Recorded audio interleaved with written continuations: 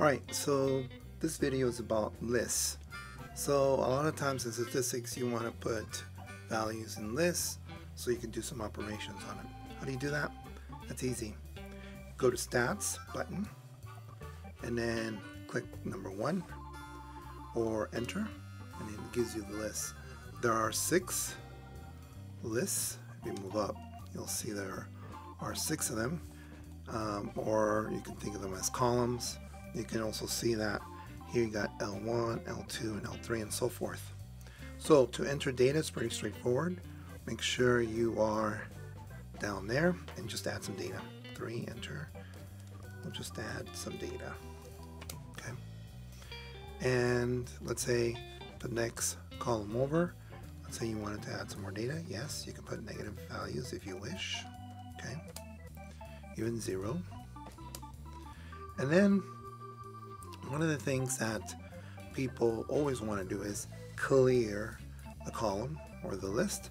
That's not a problem if you go up all the way to the top, right? If you go all the way to the top, you click on clear, and you can see the values disappear until you enter, right? Again, you go over here on the top, you highlight the list, and you can see that all the values are there, right? And then you press clear and enter. So let's say I was putting some data in here, right? Okay. And I want the third column where I can add these, or maybe even square this and then add those. How do you do that? Well, you go all the way to the top. It says equals, and what we can do is we can pick L1, and L1 is in blue, so second L1, and let's say we'll subtract, right? What do we want to subtract? We want to subtract, let's say L2, so we go second L2, and then what we want to do is we want to add, right, let's say L2 squared, right? Enter. It fills those values up.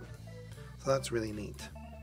One thing that does happen a lot is deleting the columns, but not clearing the columns, but deleting the column.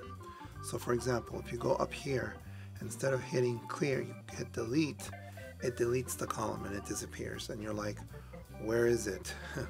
Well, it's just hidden. So to bring it back, you're going to have to use the insert function. So second, insert, and it inserts the column, but you got to name it. So second L1, and then you can see, name it what? L1, and then enter, and there it is.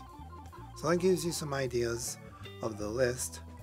These lists again are used to do operations like in the third list column, or to do other functions like finding the mean, median, or standard deviations and stuff. We'll talk about those in other videos.